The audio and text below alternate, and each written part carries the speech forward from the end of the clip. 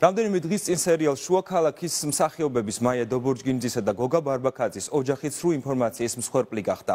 შეურაცხმყოფელი ვიდეო სოციალურ ქსელში თავდაცვის სამინისტროს ყოფილმა თანამშრომელმა და ქართული მარშის წევრმა დავით ნემსაძემ ატვირთა. მისი მტკიცებით მსახიობი მაია დობორჯგინიძე თავდაცვის სამინისტროში პოლკოვნიკის ადგილზეა დასაქმებული. თავდაპირველად მოდით ვნახოთ ეს ვიდეო.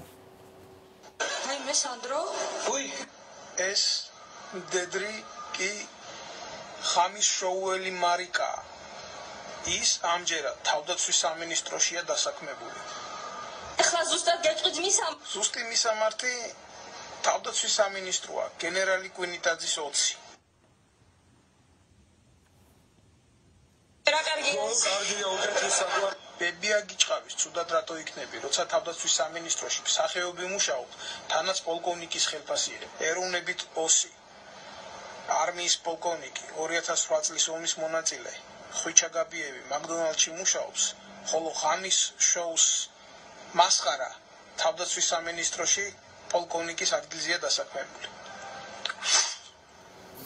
სოციალურ ქსელში განთავსებულ პოსტს საზოგადოების მხრიდან დიდი გამოხმაურება მოჰყვა და მსახიობების ოჯახზე არაერთი უარყოფითი კომენტარი დაიწერა. რამდენად რეალური ამ ვიდეოში არსებული ინფორმაცია ჩვენ თავდაცვის სამინისტროში გადავამოწმეთ, სადაც გითხრეს, რომ მაია დობორჯგინიძეს უწყებაში არასდროს უმუშავია და ის არანაირ თანამდებობას არ იკავებს.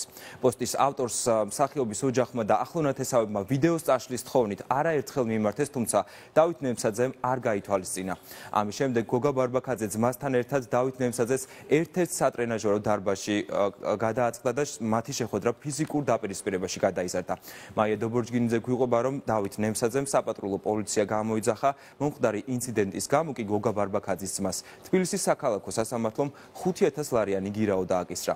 მსახიობები კი ცრუ ინფორმაციის გამო მიყენებული მორალური ზიანისთვის სასამართლოში ჩივილს ამჯერად თავად აპირებენ.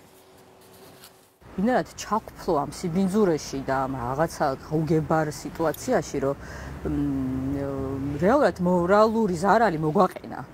იქ რაღაცა დედა ჩემმა ინერვიულა, მამა ჩემი ხელაკაცია, იქ ხალ ჩვენ მარტო მე ხوارა ვარ და გოგა და მორჩა, ხო? ჩვენს ირგვლივ ჩვენი ოჯახია, უპრაგუნოთ ესეც რაცებს კეთება არ შეიძლება და მორალური ზარალის მიყენება ადამიანისთვის, რომელიც თავს არ ისახურებს, ეს კანონით უნდა დაისაჯოს.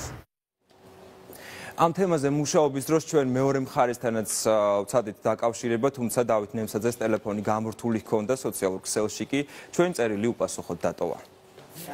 გამოვეხმაურო ამ ამბავს, იმიტომ რომ გოგა და მაია არის არ მარტო ჩემი მეგობრები, ზოგადად თეატრალურ წრეში თითით საჩვენებელი სამოქალაქო პასუხისმგებლობის მქონე ადამიანები, რომელთა ღირსებაში არასოდეს არავის ეჭვი არ შეპარებდა. როგორ შეიძლება ესეთ ცილისწამება, ესეთ სიბინძურე დააბრალო ადამიანს და მერე ბედნიერად გააგრძელო ცხოვრება. მე დარწმუნებული ვარ, სასამართლო თუ ყველა უწყება მიიღებს იმ ზომებს, რომ ესეთ მატყუარებს, რომელიც ესეთ დღეში აგდებენ ადამიანების შვიდ ცხოვრებას, გაეცეთ საკადრისი პასუხი. დიდი მადლობა უჩარო ეს თემა გაგვებინებ საზოგადოებას, იმიტომ რომ ვიღაცები მართლა იყვნენ შეცდომაში შესულები და მართლა ეგონათ, რომ მაია დობორჯგინიძე მუშაობდა რომელიმე სახელმწიფო ძალიან ბევრი უარყოფითი კომენტარი იყო ამ პოსტის ქვემოთ დაწერილი.